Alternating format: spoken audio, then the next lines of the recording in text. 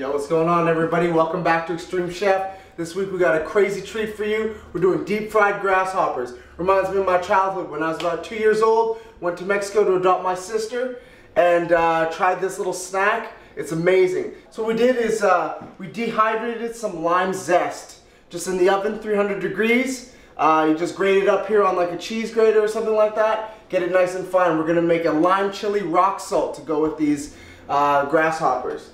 I know what you're thinking. This isn't what it looks like. We're gonna take about 2 tablespoons of this rock salt, 1 of sugar, and we're also gonna put about a tablespoon of this chili powder. What you want to do is just want to mix it all up. Now I don't know what grasshopper or tasty snack wouldn't appreciate being seasoned with this. Got my grasshoppers. Picked them up at the pet store. Gonna dredge them in a little flour. Once they hit that oil, they'll be dropping like flies. So what I got is about a tablespoon of flour. You don't need a lot, you know, because we're just gonna pour them straight up into the hot oil.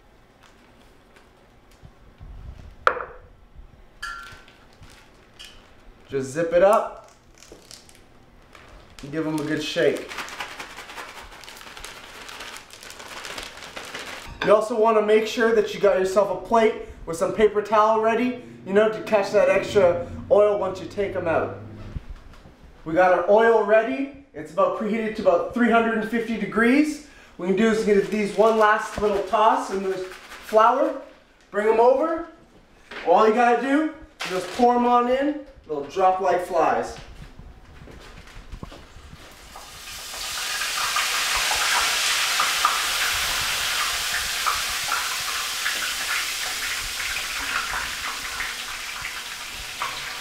Once they're in there, just stir them constantly.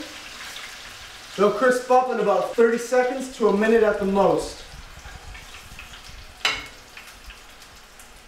It actually kind of smells like popcorn, but it's going to be a lot more delicious than popcorn. Alright, so we're about ready to come out. Just make sure you have your plate ready.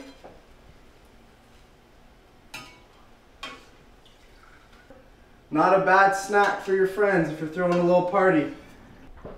So now what we got left, just gotta season them up with our lime chili rock salt.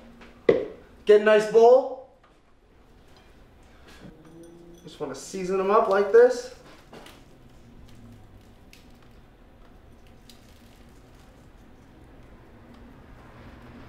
Just give them a nice little toss. Time to plate them up. Just pop them in.